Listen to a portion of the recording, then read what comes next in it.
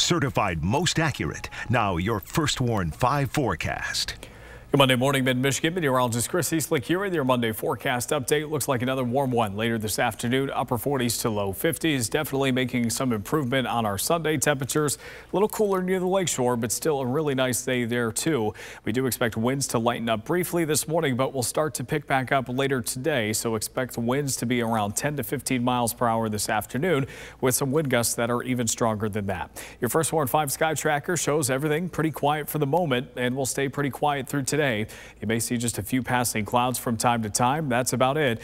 We're expecting plenty of sunshine, and clear skies should last through most of the night before we add a little cloud cover during the day tomorrow. Your 7-day forecast shows a chance for evening rain showers Tuesday. We're talking later evening, and then some morning rain showers Wednesday. A chance for rain and snow showers on Thursday, but we dry out for Friday and also the weekend.